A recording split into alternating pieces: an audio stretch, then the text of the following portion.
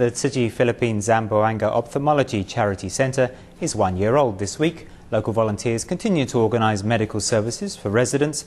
The latest 4-day clinic was held at the beginning of this month, specifically for sufferers of cleft palates. Shifting his smile behind shy hands, this child patient is awaiting imminent surgery. While this boy does feel fear, he is still happily laughing because he knows today, at long last, he will receive the surgery he has so long desired, the closure of his cleft palate.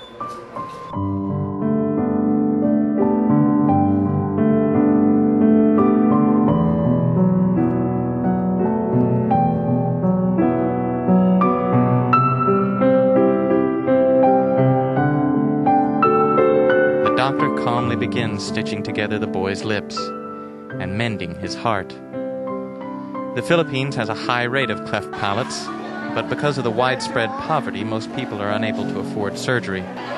Consequently, many children never receive treatment, and the strange glances their face draw early on push them to withdraw from public life.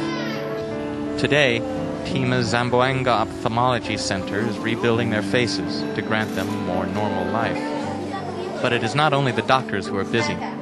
This little volunteer bounces to and fro, delivering his care to the patients and their families. The parents are clearly affected by the display.